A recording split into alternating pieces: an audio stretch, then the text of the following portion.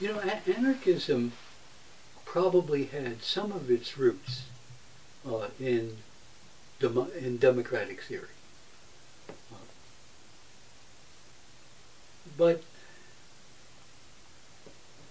if you're going to have a society in which a minority, in which a majority can determine the relations of people and institutions, that means that somebody's going to be on top and somebody's going to be on the bottom.